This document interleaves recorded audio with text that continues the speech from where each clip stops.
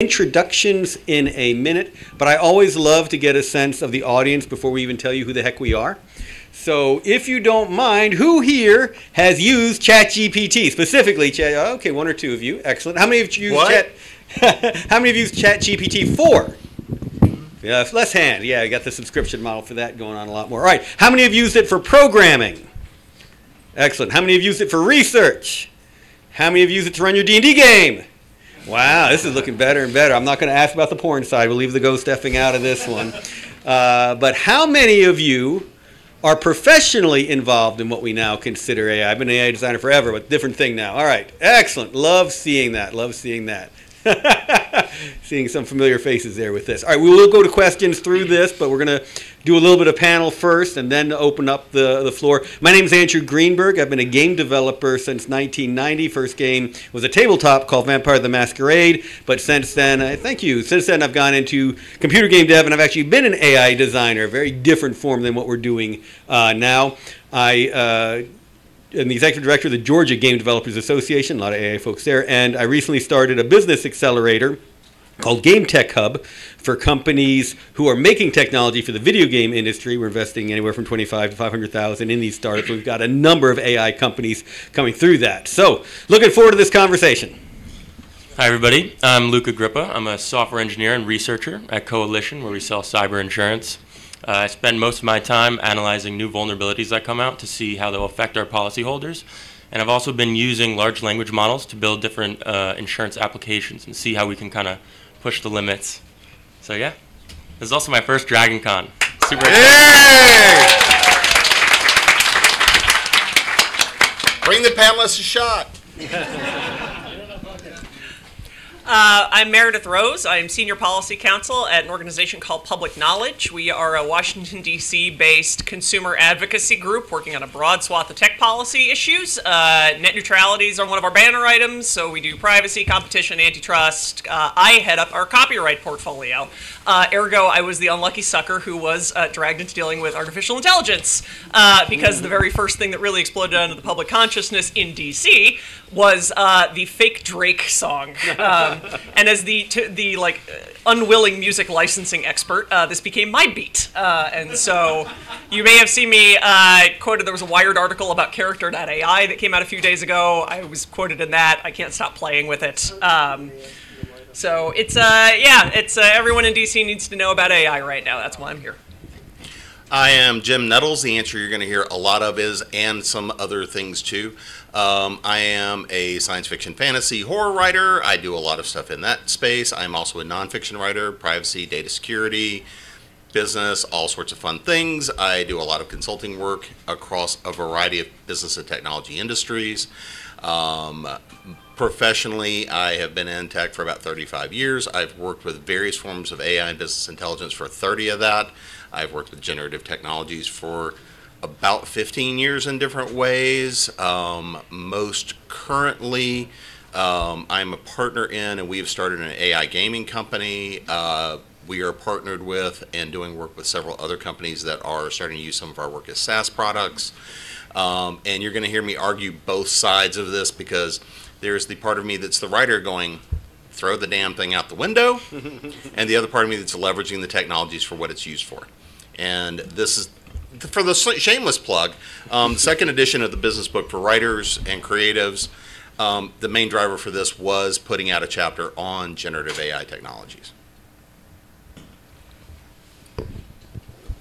Hi, my name is Bill Budington / Captain Pike, if you have Strange New Worlds. I am a senior staff technologist at the Electronic Frontier Foundation, where we work on privacy and security for the public interest. Worked on projects like HTTPS Everywhere, browser extension that keeps your communications safe.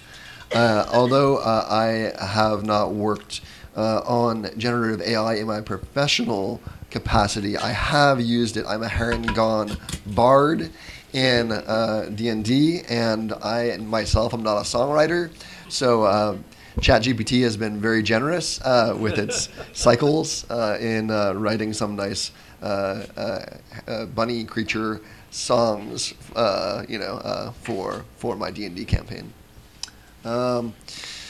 Otherwise, yeah, excited that you all are here. We have a little EFF badges if anyone wants to take them. Like, Yay! I'll take one. I'll take one. Yeah, absolutely. Pass it down. Totally.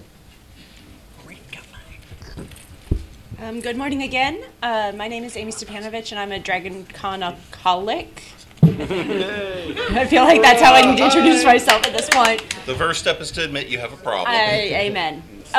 This is the third role that I'm getting to introduce myself in as a DragonCon panelist, which seems really weird and strange. I am now the Vice President for U.S. Policy at the Future Privacy Forum, which is a global community of people who, you might guess, think about issues around privacy, both vis-a-vis mobility and location, ad tracking, artificial intelligence, kind of the range of technologies that collect and use data, of which basically that includes everything today, including most washers and dryers. I just bought a place, and trying to find a washer and dryer that wouldn't collect data took way too long. And I'm excited to be here with you all today.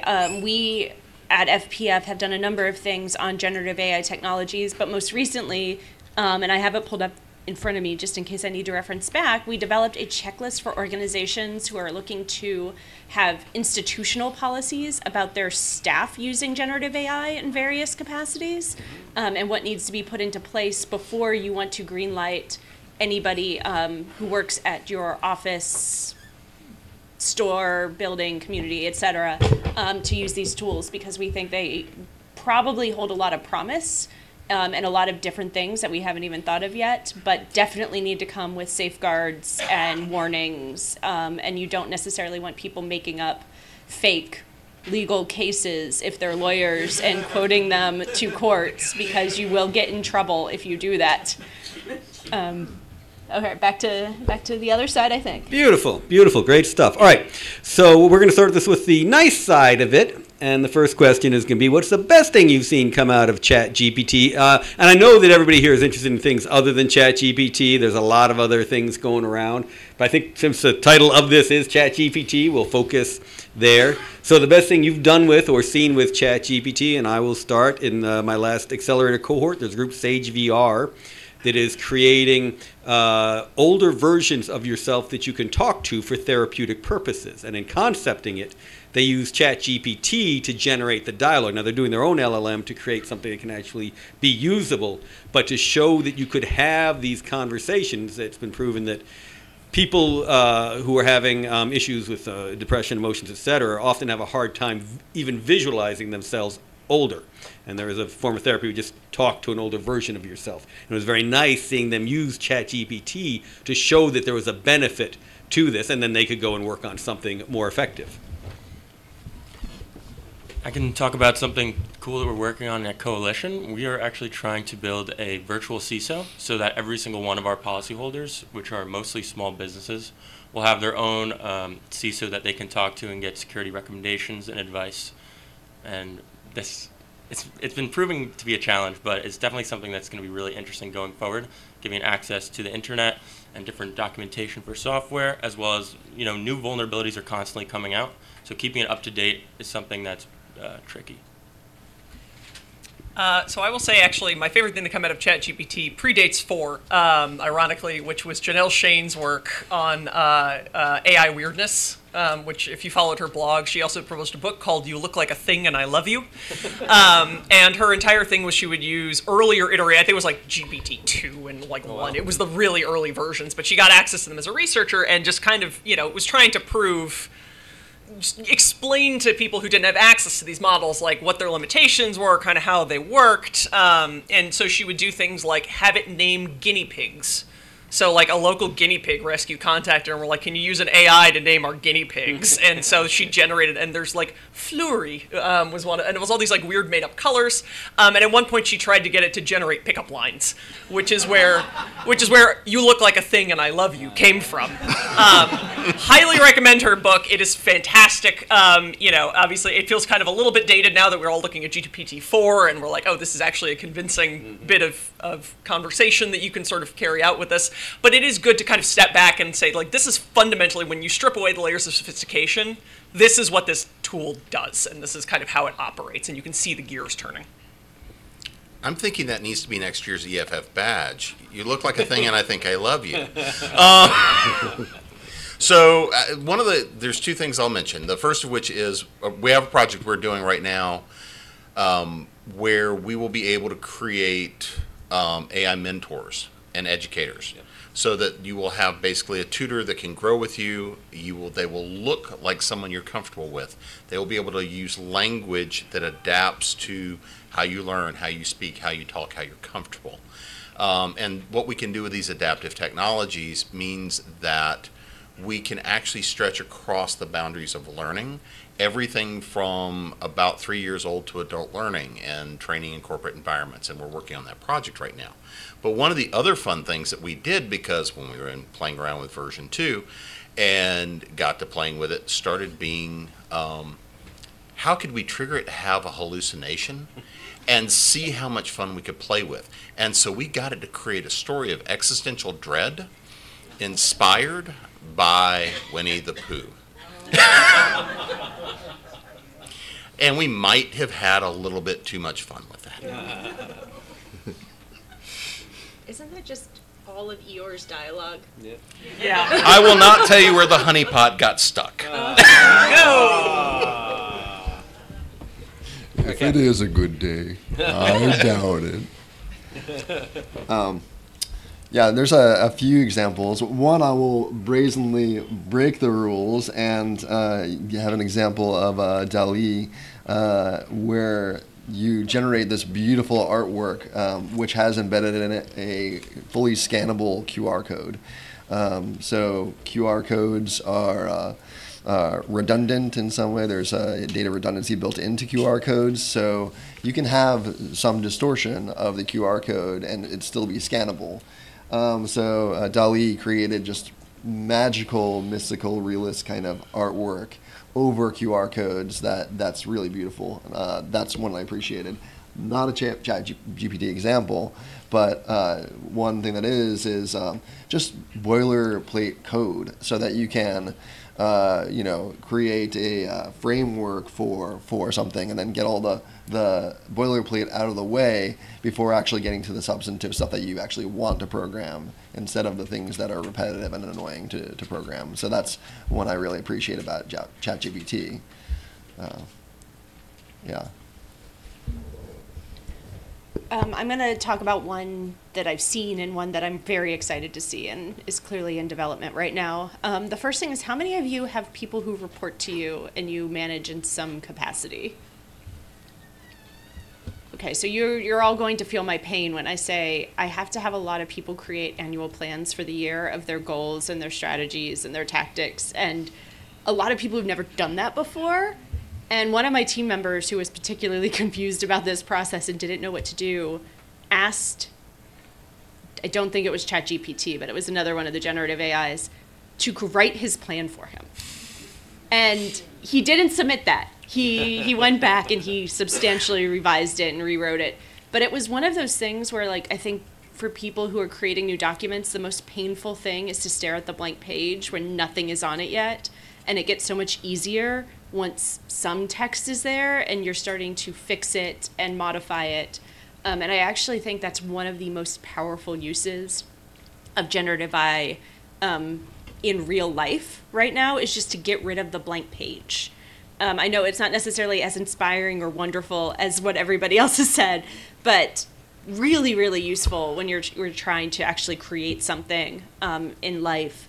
The thing that I'm excited about is much more in the future, but not much further, is the fact that we're now using generative AI, or companies are using generative AI to create new and novel experiences for non-player characters in video games, so that you can have an entire, like, unique to you conversation, and everything feels a little bit more like one of the choose your own adventure books that some of us liked when we were kids, and some of you who are younger probably have never heard of, except in the modern world. Like, how do you actually choose your own adventure? So as somebody who is currently playing, what was that? That's part of the system we're building right now, is exactly that Is model. it? Yep. Yeah, I'm currently playing Tears of the Kingdom, and the idea of actually interacting with some of those characters uniquely as standalone beings is really fascinating to me. Excellent, excellent. All right, I'm going to do 2 more questions. I'm going to throw it open to the crowd. Since we just listed our favorite thing, let's list either the worst thing you've seen with ChatGPT or the thing you fear the most out of use of ChatGPT. Oh, I'm starting down on you. Yeah. Oh, me. Yeah. Sorry. Other end of the table. Let's go back and Awesome. forth. I co-wrote with one of my colleagues a op-ed in The Hill recently about the use of ChatGPT and generative AI in elections, and the ability to write advertisements that are targeted in a specific voice to persuade a very specific audience, using the language that audience finds most persuasive to get them to vote for candidates or measures. I also think the idea of image-based generative AI is going to be weaponized in elections against mostly women and candidates of color and candidates from historically marginalized communities, because those are the candidates who have traditionally had harassment most vitriolly aimed at them, to continue to harass them, to create images that are not images you would discuss on a panel at 1 p.m., but maybe at 10 p.m. And that actually really worries me, because we have not prepared people to be able to respond to misinformation that is built to convince specifically them. And I think that we should have been probably working on that for the last 8 years instead of some of the things we've been doing, but we're not there yet, and generative AI is going to make it worse. Yeah, similar to that, just adversarial inputs in general. At DEF CON this year, the hacker conference in Las Vegas, there was an AI village which encouraged people to trick the generative models into convincing or outputting text which says that, for instance, that Elon Musk grew up in the inner city of Detroit and is a person of color, and et cetera, et cetera. And so adversarial inputs can make AI models kind of output things that are unexpected. And I think that can be a real danger when people trust the outputs that they're using, that it doesn't go with some measure of human vetting or vetting from something that you trust. So adversarial inputs and adversarial, not only prompts that are adversarial, but also training, the training data that is adversarial can be shaped to make, a rubber duck look like a gun. And if it's us used in law enforcement contexts, then that could be something that really, convinces an AI-powered law enforcement tool that someone's carrying a weapon instead of a rubber duck. So those adversarial inputs really affect the outputs in substantial ways that can ruin people's lives. So we need to be vigilant against that, in my opinion. So there's a project I'm involved with right now where we are, and this is about white papers and research stuff that like 3 people will ever actually see. But we've got a paper we're working on, and one of the contributors to it is somebody we have worked with that has been a part of this think tank for longer than I have, somebody we worked with a lot, and submitted a piece that we looked at it and it's like, A, it's factually not correct, and B, I can tell stylistically it was generated from a generative AI. And fundamentally, they tried to deny it, tried to play it off, and fundamentally, this has now destroyed their career. They have been removed from the project. They are being removed from doing any work with all of our partner companies, and fundamentally, they're now blacklisted. Their career is done. But my bigger concern when we look at the larger world is the fact of most people are trusting this technology way more than they should. And because fundamentally, it is boiling everything down to, and this is a very simplistic model, I know, but it's fundamentally boiling it down to a mid-level average. It's a starting point, but it's also creating nothing but bigger and bigger echo chambers. So depending on the guardrails that somebody's putting on the sides of it, and depending on the input it's getting, we're actually not seeing these models mature and become better. We're actually starting to see them become factually less accurate because they cannot tell the difference between the fact of somebody fed in sci-fi and somebody fed in a scientific article, depending on how you flag the data.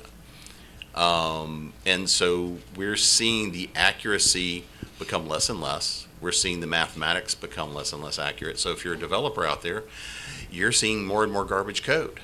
And so to me, it's that echo chamber, and the data quality is not improving. It's getting worse. So there are two general things, and this is very high level because I'm just trying to sum up. There's a lot of things that I see that are concerning and that worry me. To summarize them very briefly, though, the two things that concern me the most are, one, accountability questions. Anybody who's followed the algorithmic justice debates in the last decade, maybe two, you have seen the garbage in, garbage out mantra. We have seen algorithms doing all kinds of discriminatory behavior in who they serve ads to for what, in how they algorithmic sentencing. If you follow the criminal justice context, there's all these kinds of ways, and we have seen all the ways in which this can and does go wrong. And you're turbocharging this with AI. And AI, from a development perspective, often has a bit of a black box problem, more so than algorithms. And so I am concerned about, when an AI does something that violates someone's civil rights, when you have an AI that makes a rubber duck look like a handgun and somebody gets shot for it, who's responsible for that? We haven't directly settled that yet. There are some common law principles already out there that, but again, we're not far enough down the line that this has actively been litigated yet. And so that is, to some extent, still a bit of an open question.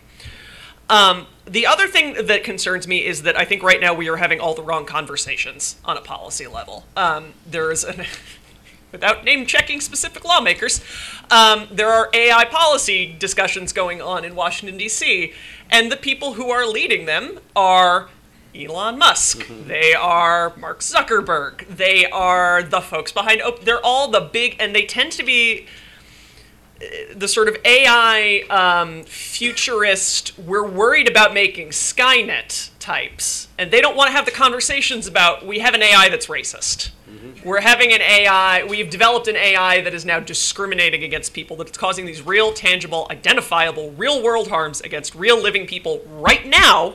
Those are not the conversations that are happening. Because, and I say this as someone who reads too much goddamn sci-fi, these people read too much goddamn sci-fi. And there are mental models for AI are things like Skynet and the Terminator and, the computer from War Games, the name of which is Whopper. You're welcome. We're here to make you paranoid. I'm going to turn in my nerd card for not remembering Whopper off the top of my head. But those are the kinds of conversations that are happening right now, are these very big doom and gloom, we're going to get a robot that wipes out humanity or launches our nuclear arsenal, and that is a fine conversation to have so long as you don't have it at the expense of the real ongoing harms that are happening to people right now. And the bigger concerns about things like economic displacement, which is a huge thing in generative AI and a huge source of concern, especially for creative workers. Those conversations aren't happening because all the oxygen is being sucked up by, we might create Skynet. Can I actually, real quick, I want to applaud everybody in this room who is at this panel rather than the AI apocalypse panel that is going on at the exact same time. Thank you for coming here as a direct response to what Meredith just said. You are all smart and discerning and very attractive people. You're a thing and I love you.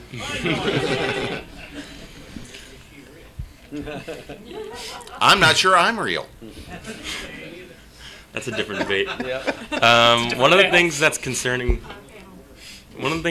for me, and kind of similar to what Amie said, is kind of the use of these LLMs for malicious content generation. I know coming from the cyber insurance world, something that we're starting to see is these bad actors using ChatGPT and large language models to generate phishing emails. When these phishing emails used to be really bad and it was super easy to spot them, that's no longer the case because even though they might have bad English, they aren't the ones writing it anymore. So that's definitely something scary. And another thing, which I think Meredith kind of just spoke about, is really like the people in control of this technology. You know, like OpenAI and these companies, some of them are already really big, like Google, but they're going to be the ones controlling it. They're going to be the ones that are deciding, okay, what is okay for this thing to say and what isn't okay. And that's just kind of scary. And we got to, like, hopefully there'll be some legislation and things like that that can kind of regulate this, but definitely something to look out for and pay attention to, I think. All right. Yeah, I'm going to build on what Luca just said, which was building on what Meredith just said, which is exactly that walled garden nature of it. Yes, there are open source AI tools out there. They're going to be a few years behind what the giant companies are doing. And right now we're seeing GPT-4 going more and more toward a subscription model, meaning that we're already seeing this economic disparity between who can and who can't access it. I'm glad to see that some libraries are already paying for access to better tools, but that's not everybody. And these tools are going to become more and more important in our lives. Yes, at some point we're all going to have our own AI agents, just like we all have our own websites right now. We're not there yet, and the giant ones will continue to get ahead of where we are. We already know that the biggest financial companies have their own AI tools in-house to generate profits for themselves. What ways will that be impacting the economy that we can't deal with? I don't know from my point of perspective, and I can't ask ChatGPT to give me a good answer to that question. So we all will be using AI, even the ones in the apocalypse session right now, but who has access to the best tools continues to make that have not disparity even more significant. All right, last question before we turn it open to all of you. I see a lot of folks on the edge of their seats already. From everybody on here, one business idea that you will throw out for other people to have, not that you're going to hoard for yourselves, that they could be doing with ChatGPT. I'm asking this question because I went to the CreateX demo day yesterday over at Georgia Tech. That's where about 100 companies get formed, get invested. There are a bunch of AI companies obviously out there. One was doing ChatGPT to generate fanfic. You type in which genre you want, you get your Harry Potter, etc. It generates your own fanfic, and I'm sure they went to more interesting areas with that. But one that really fascinated me was one that is currently using AI to analyze your insurance bill, or not your insurance, but your medical bills, when you've gotten a medical bill from a hospital, and try and figure out what you shouldn't have been charged and what you should have been charged. And I want one that will go ahead and do that for a lot more aspects of my life. That'll go ahead and help me analyze my insurance bill, help me analyze what am I getting right, what's not here, what discounts am I not seeing that I don't have any idea even exist, and so forth. So with that, go build it. Save me a hassle. Instead of just the bills, another thing I've seen is looking at the policies, right? So you can kind of explain to this LLM or chatbot what you're looking for, and it has already analyzed the insurance policies, and it can tell you which one's kind of right for you. But another thing that I think is cool, and I think, James, you said you were working on like education with That's kind one of of the large language models. doing. So I was recently at DEF CON, and they had a screen on the side that was actually like annotating what people were saying, and it was correcting itself. So it would annotate, and then sometimes not always right, and then it would correct itself. And I think that would be something that would be really cool for like students to use for note taking. So if you're sitting in a lecture, right, you're recording the audio from the professor, and it's taking notes for you, or it's like annotating what he's saying, but then also now restructuring those notes into something that's digestible and easy for you to remember. I think that'd be pretty cool. Yeah. Mine is definitely a well-worn idea, but real-time audio translation, just person-to-person speaking. I love traveling. I am pretty good with languages. I have forgotten more Japanese than I ever learned, despite having lived there for an entire summer. And just to be able to have something do that real-time translation without having to, and there's some cool apps that will do it right now where you can, do it and then hold up your phone and kind of swap back and forth like that. There was a really interesting demo, actually, that I saw a video of where someone is using essentially smart glasses to do live-time closed captioning of conversations that you're having with another person. So they're sitting across from you, and it's an accessibility tool. Like the uses of AI for accessibility are just mind blowing. Like it's incredible, and I think that is genuinely where we're going to see some of the most good come out of these devices, is an accessibility, just making the world more accessible for folks with disabilities, or I have ADHD. If someone could AI some executive function for me, please let me know. You'd make a killing. But yeah, I think that's there's going to be some really incredible stuff coming out of this space in the next few years. I need that translator for use with some of my EFF panelists. Are you calling me out again? Who? What? What are you talking about? Yeah. It exists with earbuds. There's a site called Pilot, and they work when you work with kids who speak a different language, so you can have an actual conversation with it in your ear, and it translates for you. Oh, we're in the future. It is. And I've had that for 3 years. So yeah, I mean, it's like anything else. When you start looking at starting a business, because I do a lot of consulting for startups. I do everything from startups to on up. But it's what's the problem you need to fix, right? It's what's a problem you're dealing with that you see is everyone is dealing with. And this is where these generative technologies are offering everybody to come up with unique solutions that are going to be much more niche. So in other words, this now makes it as a cost basis. You can create solutions for very niche audiences. So if you've got marginalized communities, if you're looking at specific communities that are having issues, now these technologies that I've been playing with in a variety of environments for a long time are accessible to everyone. And because of that, that means when you see a problem, you've got an opportunity to fix it. One of those things that I see being a big assistant is actually for people who need that personal assistant to help interpret things for them. And this goes across everything from educational levels to people of age, people with learning disabilities, people that are with cognitive problems, where you can have these technologies speak to you in a way that you understand, but take notes and keep a history of that. So if you've had a conversation with your doctor, if you've had a conversation with somebody else like that, and we're seeing people do this, but I think there's a lot of opportunity for somebody to go out there and create these tools specific for their user communities, their people of need, and fix this problem in a very cost-effective way.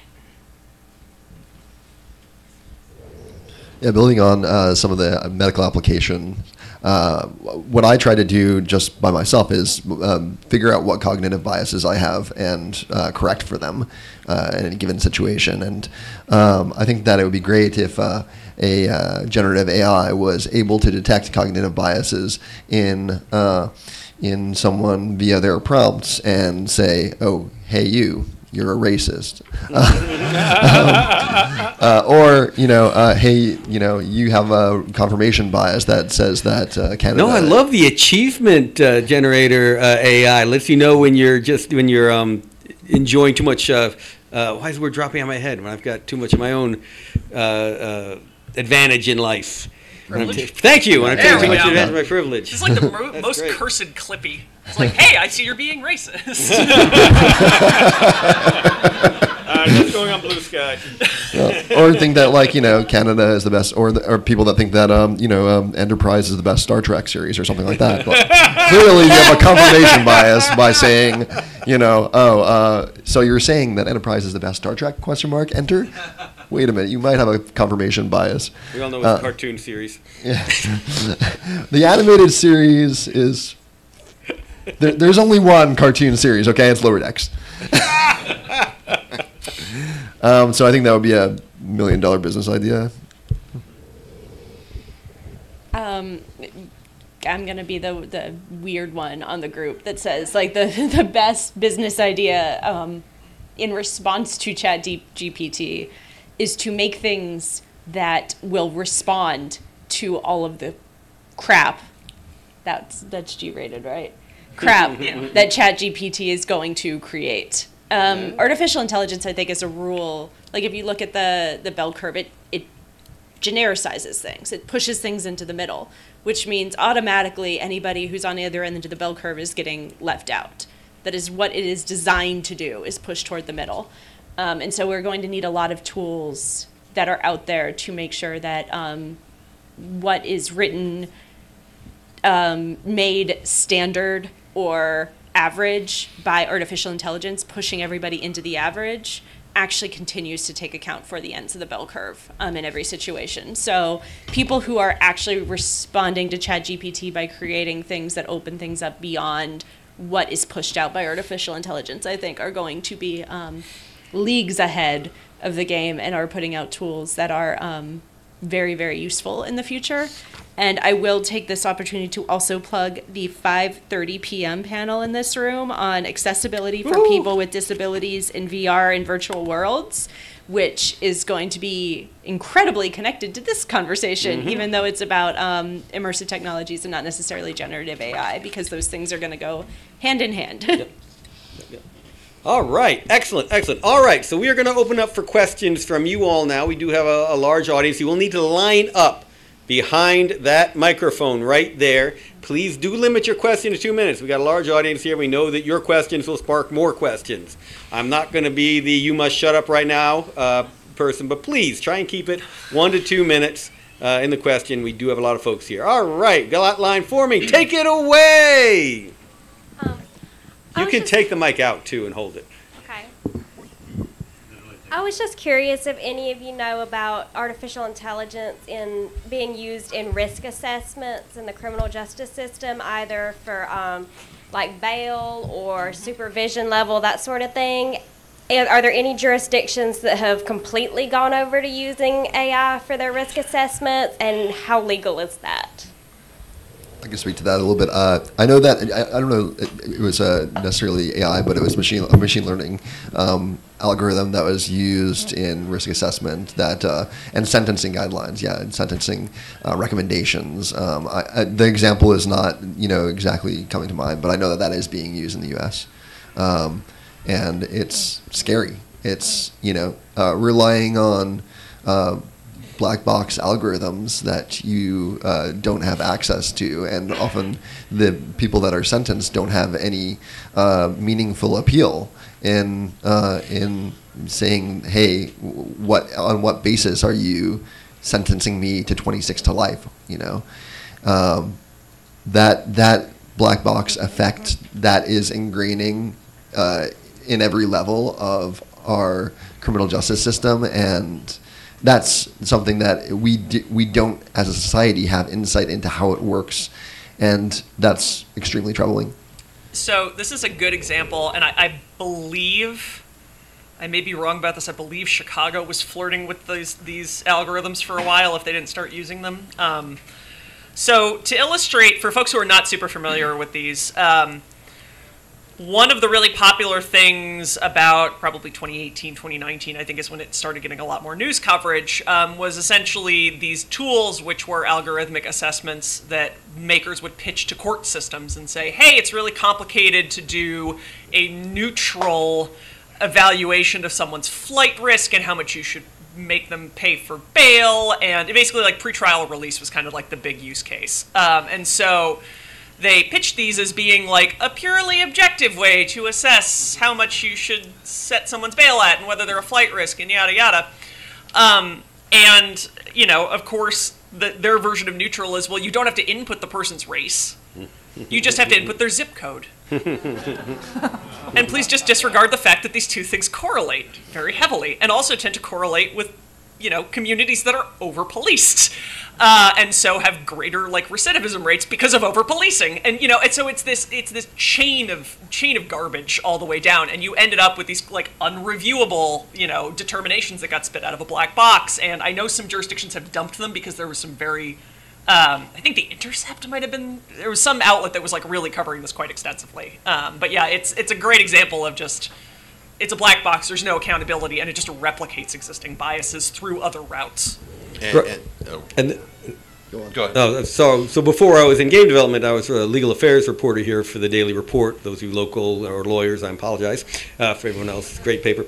But even then, there were discussions of using AI to eliminate racism, but also just some of the weird biases that judges have. There was a study of judges that showed that the decisions made before lunch were going to be harsher than ones made after lunch.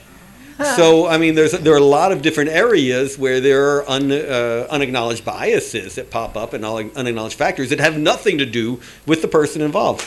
Go ahead, Captain. A book that I can't recommend enough on this very subject is called Weapons of Math Destruction by Kathy O'Neill. And it's less on the generative side, but more on the machine learning and the ways that that works into job application, and the way that it feeds into machine learning feeds into the fact that disproportionately people of color are and poor people and like also are fed ads for no-name universities that charge way more for their advertising than their program, like these kind of colleges that aren't going to benefit them in life.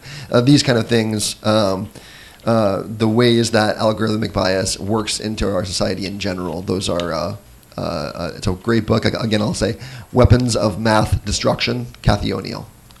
And the only thing I'd add to that, and this goes back to an article I did in about 2018, I'd have to go back and look, was looking at how because this is something we haven't talked about, is how these technologies can be used for data analysis, that open up data analysis. In other words, we can do things now along the lines of facial recognition. I can go scan all of your accounts. So if I'm looking at something like judicial evaluation, if I'm looking at your risk level, because again, much of my career is actually in fintech. And other spaces like this, risk management, moving money, a lot of this sort of stuff. So when you look at all your social media accounts, for something like this, for flight risk, bail risk, it can go through. You may not have fed in racial characteristics or other characteristics, but if I'm looking at your social media profile to see, are you putting in things that hint at other behavior, criminal behavior, monitoring for parole systems, it's been a long day. But monitoring for different systems for people out on parole and things along those lines. We're seeing use of some of those type tools to monitor a lot of different data that typically before there was just too much data to monitor. Now these tools can flag that. All right. Go ahead. Okay. I hope this is not too complicated a question. But there are a lot of spaces where we don't want people to use AI chatbots. Academia, and in certain kinds of jobs. I work for like an AI company, and they don't want you to use AI when you're doing your work. But there are cases that I've come across where people wrote everything by their own selves and it gets flagged as AI, particularly because the AI detectors are universally useless.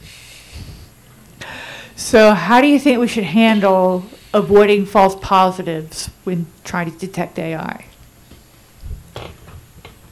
I love this question. Go ahead. You want to take go? No, I was just going to talk about the go. academia side. I mean, I work very closely with a lot of academics, and a lot of them are embracing AI as a starting point for the students to do, and encouraging them to go to ChatGPT and just start there. Go ahead and get them to write it, and then you do the real essay that gets turned in later. And they don't mind seeing that that chain of creation. They're admitting it's there, and they think that it's a good learning tool. The idea of your personalized tutor, Khan Academy, is all over this, and has been very clear that they're going to be giving you your own tutor, so you'll work with it to create all of this, and the AI will be integral to your educational experience.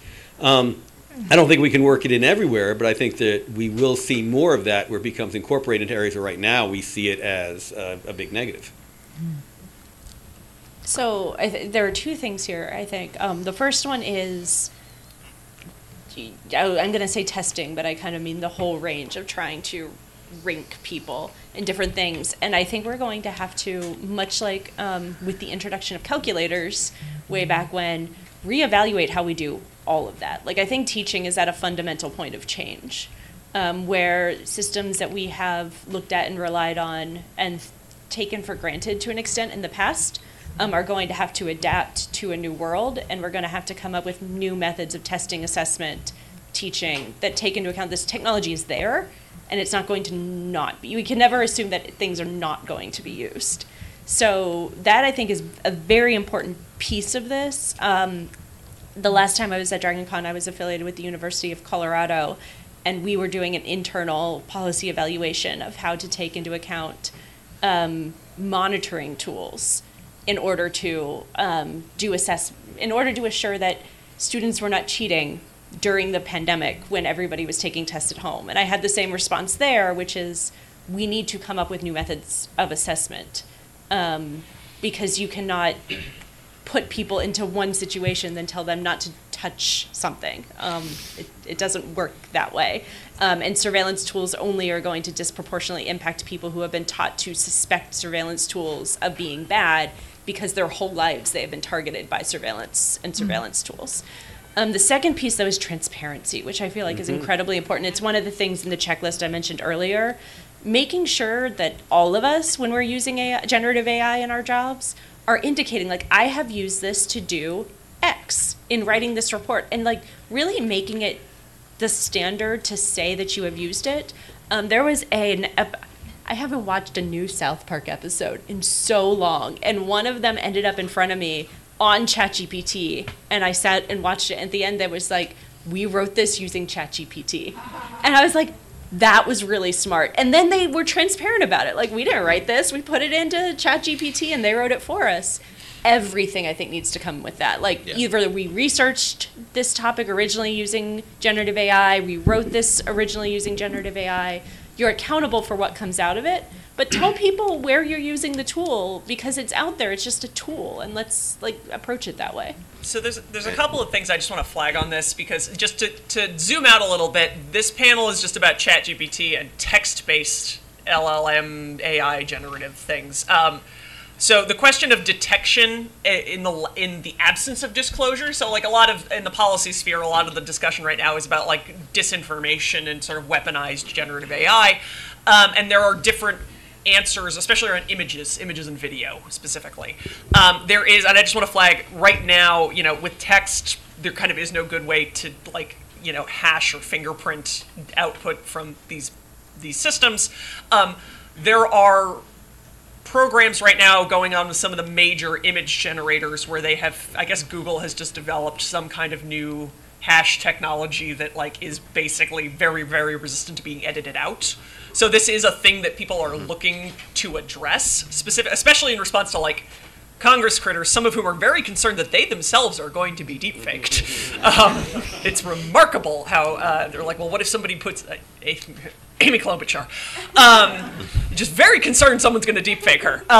And yeah, so there is technological work being done on this, but text is kind of its own. Yeah, you really sort of rely on individual disclosure.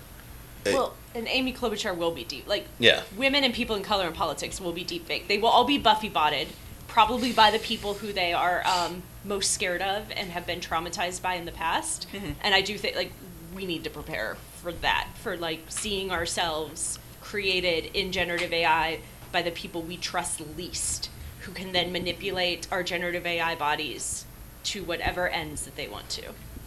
That it just terrifies. Like, you hit on a thing that, like, truly terrifies me. Well, and the couple of things, because again, the deepfakes are already a huge problem for scammers, for being able to emulate, generate, do a lot of things. But there's two things to me that are also really important about looking at institutional controls over using these tools. Number one is the idea, if I have fed proprietary technology into one of these things, what has that done to my rights? Because I've now introduced something that's proprietary information into a system I do not own, do not control, and I have just surrendered at least some portion of my rights to that IP. You're fired. You're done. Your career is over. And I mean that very intentionally. I've told my teams that if you use these things and anything proprietary goes in, you're done. You're blacklisted. The other part of it I put to it is this, which is that these technologies are designed to work towards the middle of the road. It gives you a starting point, and one of my biggest concerns, going back to the echo chamber, is the idea of destruction of creativity. Because if I get lazy enough, then the way I'm going to know that my high performers are the ones that leverage the tools for what they're good for, and then innovate from there. And I already see it. Yeah, I think kind of like Amie said, you know, we kind of talk about, you know, using this to generate stories and like using it to do all the work for you. But the real value is using this as a tool. I mean, people say, you know, like, I program, right? This is just going to replace all software engineers. They're going to be gone. And I don't really think that's going to happen. I think the real value is using that to now, like, me be 10 times more productive, right? To not start on the blank page, to get it to write that outline for me, and then I can really get going and fill in the blanks. And, yeah, I think that's kind of where the value comes from. And so take the last word on it. When I get applications to the accelerator, I just assume that they've run it through ChatGPT at some point. Oh yeah, I just want to like ask the creatives here on the panel kind of, my experience with ChatGPT being creative is not very good. Yeah, like it doesn't output very good stuff. It's not great. Yeah. Yeah. 4 is not a final version. You're gonna. Yeah. Well, I mean, talking about what we've been building. If anybody's interested, we've got a beta that's available. You guys can play with and see, and we're releasing new stuff all the time. We've done a lot of work to create interactivity. That has been our focus, is to create and emulate that level of dialogue and interactivity and difference between NPC characters.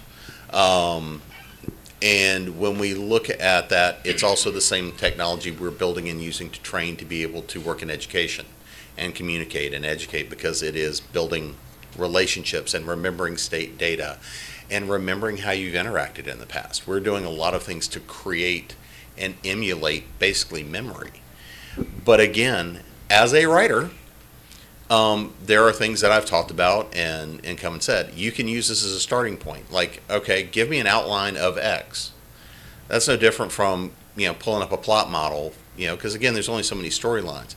It's how do you get original? The problem are the people that are flooding the market right now with absolute garbage, to the point where if I don't know you as a writer, you're not even going to get considered when you submit a story or submit a piece. All right, we've got 10 more minutes. We'll try and get in as many questions as we can. Those of you who have to run to your next panel, please remember to rate us before you leave this room. Go on the DragonCon app, tell them it was incredibly awesome and valuable, and you got 5 incredible business ideas. You can be a millionaire and give some of it to DragonCon charity. All right, next question. My question is, you know, it had been on everybody's mind for the past few months, and it's been frustrating me as a person who loves pop culture.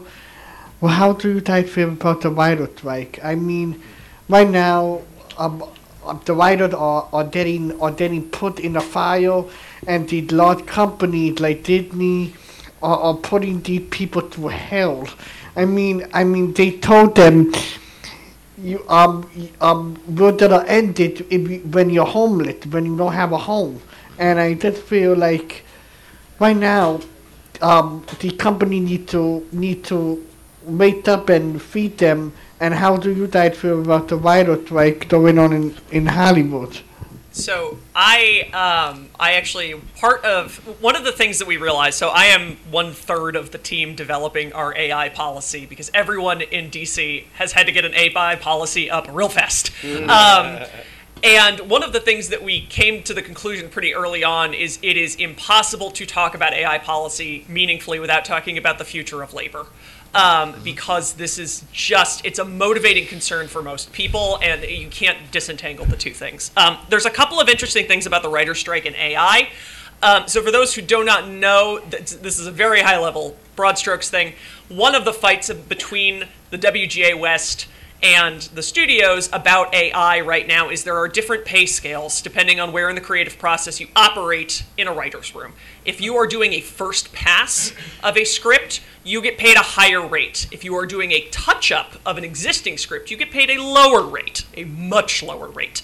And so the concern is that, among many, many other concerns, is that, you know, studios are going to try to eliminate that more expensive rate by just having basically LLMs generate the first pass of the script, and they'll only have to hire humans to do the touch-up rate, you know, which will basically starve out writers.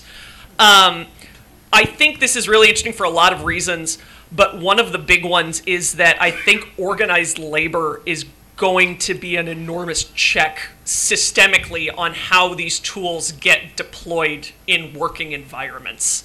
I think that is the on-the-ground first line of pushback on most of these things. It is, you know, I live and operate in Washington, D.C. I spend a lot of time talking very respectfully and very stressed to staffers of members of Congress about these things. And, you know, it's very easy, I think, to say, like, we need to make big rules about how this works. And we do. We need to make some big rules. But you can't, it's very difficult to make big rules that are going to be effective in every potential use case that these things are going to pop up. And while we are figuring that out, because that is a slow process, I will warn you, members of Congress are just getting the vocabulary now to speak about some of this stuff. I'm totally sincerely, like, these folks, there are entire major jurisdictional committees who don't have staffers who work on AI policy yet. They just don't. And so until that capacity has developed at the national level, it's going to be unions, it's going to be workers, it's going to be the on-the-ground labor forces that are going to be controlling how this gets deployed. And I think the WGA SAG-AFTRA strike is like a real model for how to push back on those concerns and how to hold the line on them. And also, as to be consumers, we've pushed back in the game industry when AI generated images showed up in D&D modules, so it's also the consumers. Yep. Need to push back and say we want original creations. I don't hear them doing it, so I'm going to plug the 8:30 p.m. panel on Sunday with 3 of our Today panelists, James, Meredith, and Andrew, on using LLMs and generative AIs for gaming and creative works, because I feel like this conversation might get delved into in much more depth. I don't think I'm on that one. Next question. Oh, I will be. Oops. So I am now. Welcome. Well, I'm like a vampire. You invited me in. I don't think I have that power. You had mentioned one of the things you saw was AI being used, or ChatGPT being used for therapy. Right. But as far as I know, where we are now, it lacks the nuance for emotional context and just understanding, interpreting emotional responses. Do you think we're close to that with AI being able to provide meaningful therapy? So what I like about Sage VR is that they're dealing with you as the LLM. They're trying to create you. So they're working with you to create a model of yourself that you want to have a conversation with. And so that they're not, in the end product's not ChatGPT. It's something unique to you. And I think that's where we're going to have to be with more and more therapeutic tools. I think that at some point, wow, that was weird. I think at some point it will be an effective therapy tool, not as good as a therapist. But if you can't get a therapy appointment for another 6 months, then you can go into your online therapist and at least get some attention and some focus right then. Right now, it's not, I wouldn't use ChatGPT 4 as a way to save myself from some downward slope. More like dealing with the acute hotline type stuff.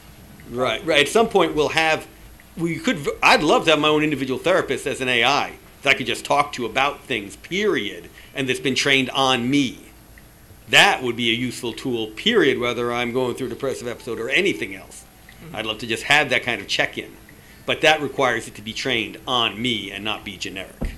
Yeah, and I think this is just worth pointing out that, like, I think this is just to go back to the earlier comment, these things are tools, and I think the important thing right now is being realistic about their use cases, in that, like, if, you know, I have CPTSD, I'm not going to go use that's something the degree to which I'm going to need an actual human being, you know, versus if you're dealing with anxiety or, you know, I don't want to, like, flatten things and say, like, more generic mental illness. But, like, there are certain degrees of, you need to know, like, if I've got brain cancer, I'm going to go see a brain, like, I'm going to go see a real doctor. I'm not going to consult WebMD first. And being able to, instill in people, there's degrees of where these uses are going to be appropriate and helpful and where they are not going to be, and we are not wholesale replacing therapists with them. Okay, next question. Thank you. Do you see any changes in consumer behavior? Because usually us, consumers, we talk a big game about privacy, about who has access to our data, but at the end of the day, we prefer convenience. Do you see anything different now? The D&D example is still the best. Put AI images in D&D things, and the fan base just says, heck no, don't do that again. And they've promised essentially not to do that again.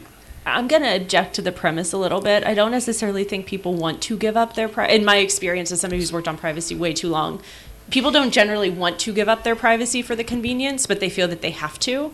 And I think that is the role that policymakers and lawmakers need to play, is like, I should be able to drive my car without worrying that my engine's going to blow up. I should be able to use my oven without worrying my house will explode. I should be able to use a generative AI without thinking that it's going to massively take advantage of me and do the equivalent of blowing up my life. We don't have that third law yet. We don't have the protections in place for that third category yet, but we need to. And if policy and law can't step in and do that, I think we're going to be further and further into dystopian world. And the only thing I would add to that about consumer behavior is we want fast and we want cheap and we want original, and you can't have all three. It's an iron triangle, and this is part of the writer's strike, some of the stuff we've got going here, the things they want to do. If you want to get more generic crap regurgitated back to you and maybe tweaked out a little bit before it gets acted out, in other words, sitcoms from the 70s, 80s, 90s, 2000s, 2010s, 2020s. If you want to have those regurgitated back to you for the next 20 years, then, you know, keep buying the same crap you've had. If you want real creativity, pay your creators. Just kind of thinking about the scale and deployability of AI, so general AI systems has become much less costly in the last 3 years.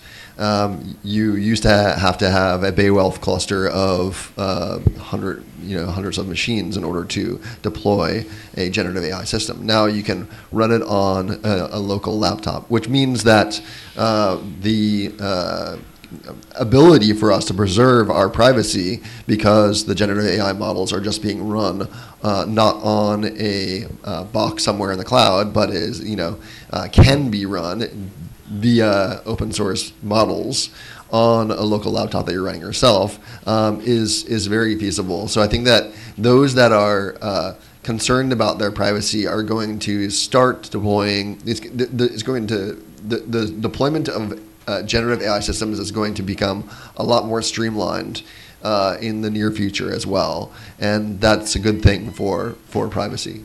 And on that note, we are out of time. Those of you who still have questions, please enter them into your ChatGPT bar window on your Windows 11 machine, or meet us out in the hall where we'll continue pontificating. The rest of you, rate this